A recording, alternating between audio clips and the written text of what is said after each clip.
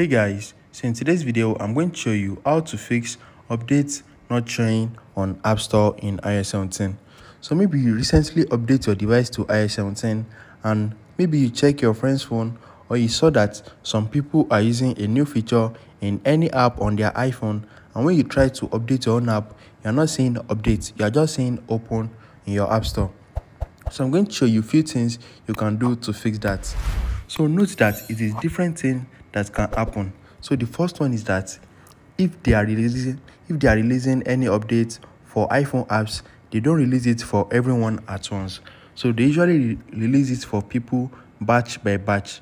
I don't know why they do that, but just note that. So they might have added it to other people and have not added it for your own. So all you need to do is wait for a few weeks or a few months and you're going to get it. So maybe you have seen it on a lot of people's phone and you are not seeing it in your own. Let me show you one thing you can do. So let's head over to our search, and I'm going to search for WhatsApp in my App Store.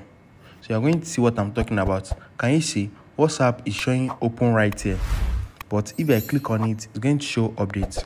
So I don't know if this is a bug or something like that, but before you click on any app, you'll be seeing open, and after you click on it, you are going to see update.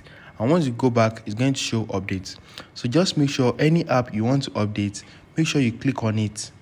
So I don't know if this is a bug, but they might fix it anytime soon. So this usually happens to my Snapchat also. So let's check TikTok and see. Can you see it is showing open right now? And if I click on it, it has changed to update. So just make sure any app you want to update, you click on it first. So another thing is that there is a bug in your app that is not allowing it to show any new updates. So in order for you to fix this, you need to do that in your settings.